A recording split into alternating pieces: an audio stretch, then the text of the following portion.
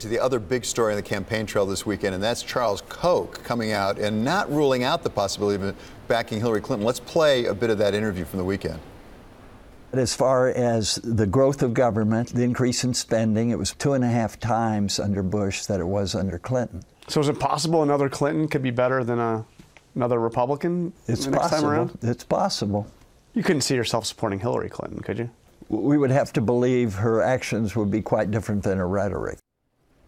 Yeah, and that is my former colleague, Jonathan Karl from ABC News. So, Megan, I found this pretty remarkable. Charles Koch not ruling out the possibility of backing Hillary Clinton.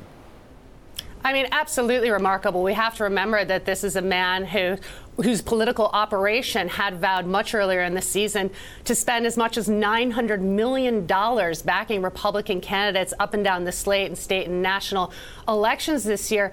Look, this just shows how people like him are so baffled by the rhetoric we've seen, by some of the themes we've seen dominating this election, whether it's Trump's ban on Muslims entering the country, as he mentioned in that interview, whether it's immigration, whether it's the policy in the Middle East that Ted Cruz has advocated for sort of a hail of bombs across in an effort to fight ISIS, and how destabilizing this has been for even members of the, members of not even the establishment, but the money player that is Charles Koch. It is a remarkable turn of events that he would even say that he's considering backing her. And Megan, is it any indication of the difficulty that Donald Trump, if he were the candidate, would have in unifying the Republican Party behind him? I think any of the candidates right now, perhaps with the exception of John Kasich, would have trouble unifying. Both Cruz and Trump are just on such extremes of the party and have such extreme ideals for many of them.